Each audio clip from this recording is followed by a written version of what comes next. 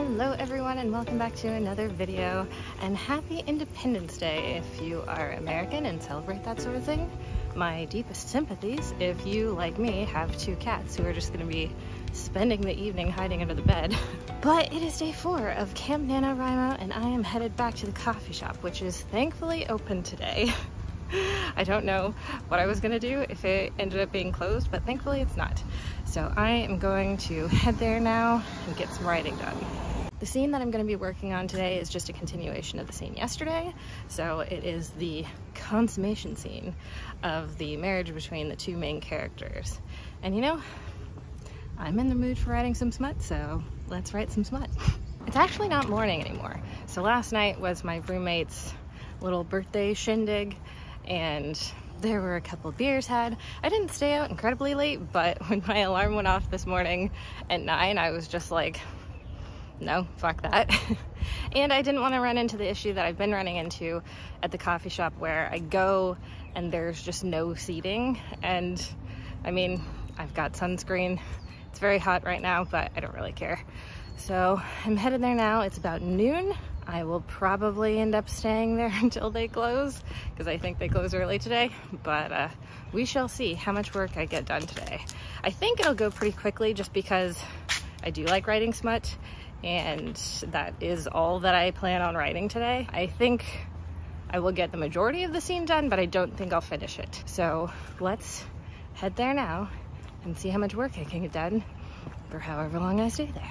And we are back from the coffee shop. Apologies for sound quality if it's really bad right now. It is very windy. Yeah, I just got finished. It is a little after 2 o'clock, so I was there for about an hour and a half, and I got 1,894 words written, which is insane.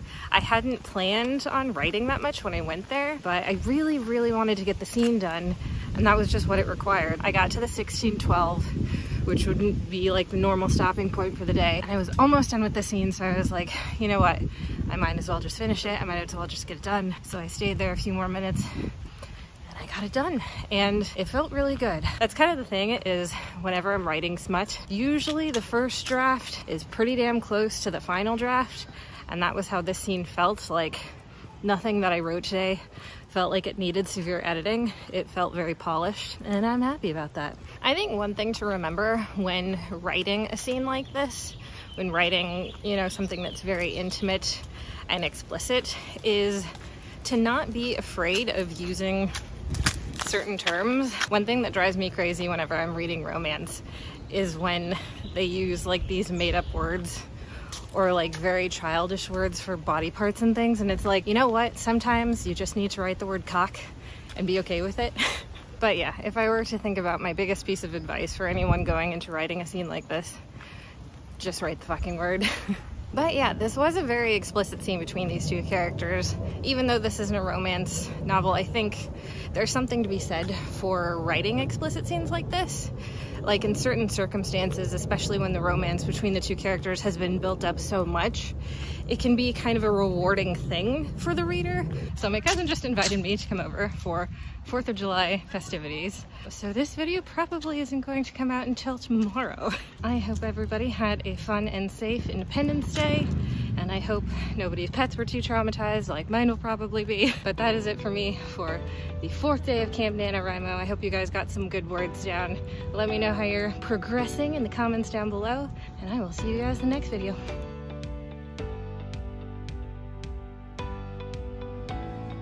Do you see our pumpkins? Are those our pumpkin plants? Yeah? Good morning everyone, and welcome to another video. I hope you all had a safe and happy Independence Day for those who celebrate. It is day 5 of Camp NaNoWriMo, and I'm kind of freaking the fuck out. So yesterday I finished the smut scene, the sex scene between the two main characters, which is the midpoint of the book, and now I just have to write the rest of the book. I'm really nervous. I have no idea what I'm gonna write today.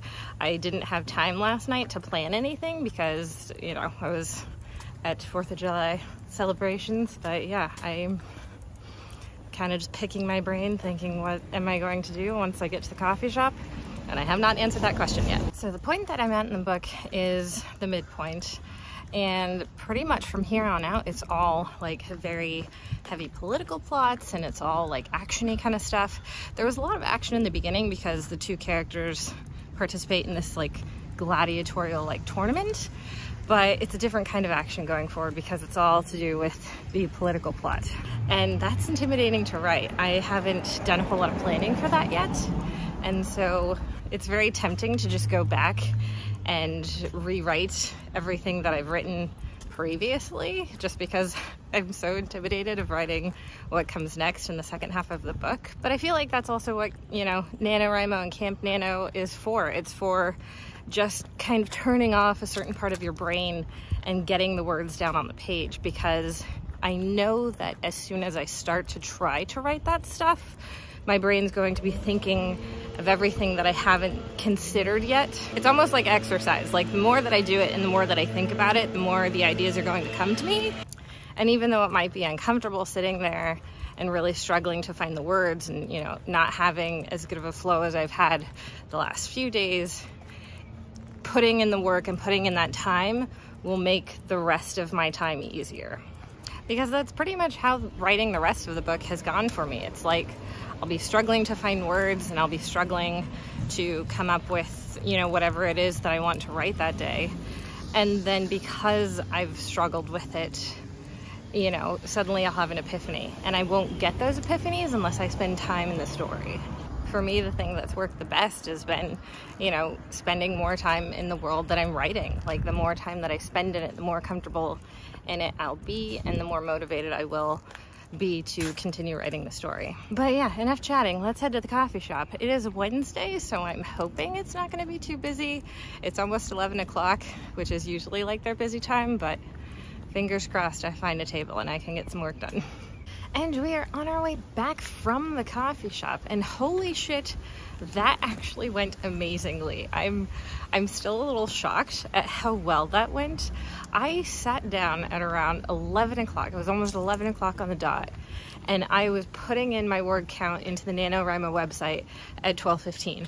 I was only there for an hour and 15 minutes, and I exceeded my word count. The final word count was 1,805 words, and I was just like flying the whole time, and I was not expecting that to happen. I was so worried going into the writing today because I had no idea what I was going to work on, and I really was hesitant to start writing the second half of the book. So I opened a folder in Scrivener in my outline, created a new document, and I just went to town on it. This was a scene that I've had planned for a really long time, and so I've had a lot of time to think about it and kind of live in that scene in my head. And so getting to finally write that scene, the scene that I've been picturing in my head for so long, was kind of a surreal moment. It was almost like reading your favorite book and then finally getting to see the television or movie adaptation of it, except it was like picturing something in my head and then adapting it into the written word. So the scene that I was writing today it takes place very soon after the wedding scene, and it's kind of this moment where the two main characters,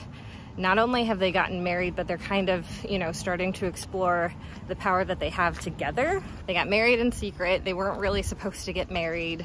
There were some people who were upset about these two characters getting together, but now is their time to really show the power that they have and to show, you know, their new way of doing things in this world.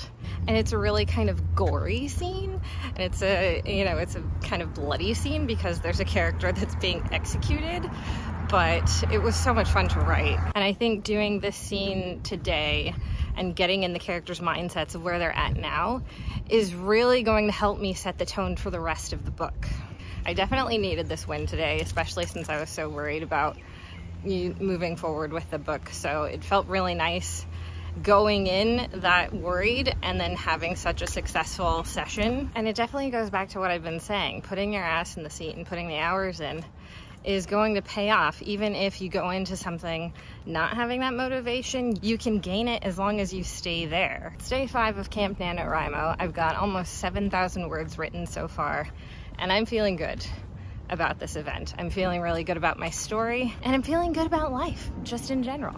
But that is going to be it from me for today. Let me know how you're progressing in your Camp Nano goals in the comments down below. Like and subscribe if you have not already, and I will see you guys in the next video. Bye.